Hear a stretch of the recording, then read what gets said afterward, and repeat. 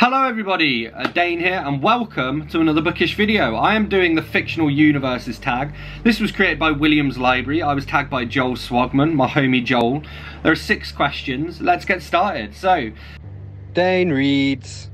Question number 1. In which fictional universe would you visit and explore? Probably the world of His Dark Materials, the alternative Oxford in that. I know it's not particularly exciting, but I would love to see my demon. I would also love to meet some of the characters, maybe go on an expedition to the north, go on a hot air balloon ride with Lee Scoresby, all of that stuff. Go and see Yorick Burnison, there he is, just chilling on my arm. Question number 2, in which fictional universe would you stay in if you couldn't return? Well, probably Lyra's Oxford, so maybe we'll switch these round.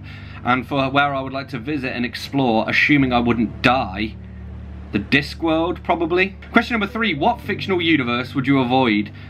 George R.R. Martin's world. I can't remember what the actual world is called, but the world from A Song of Ice and Fire / Game of Thrones, because ain't nobody got time for the White Walkers, you know? Question number 4, in which fictional universe would you fight for a cause or enter a competition? I guess we would head to the Dune universe by Frank Herbert, and then later, I mean probably more specifically Brian Herbert and Kevin J. Anderson after they took over, because I would fight for the cause. I would fight for the humans in the war against the machines and the Butlerian Jihad. Question number 5, in which fictional universe would you want to rule?